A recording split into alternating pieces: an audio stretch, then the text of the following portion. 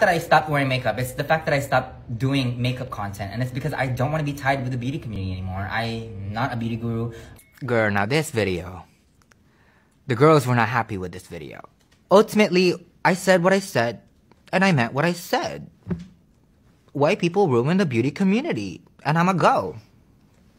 When I first started the beauty industry, I fell in love with the creators, and it made me want to do what I wanted to do, which was literally just share makeup and share my confidence with the world, share people how to grow their eyebrows back, share people how to contour, share to people my new favorite foundation, you know. And I don't know why it got lost in translation when, you know, non-colored individuals were coming in, and it just became a money industry, and like it just became an ick to me. Like, when did beauty become so ugly?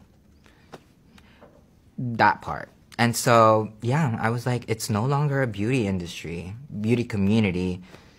And I use the word community very loosely, like my whole.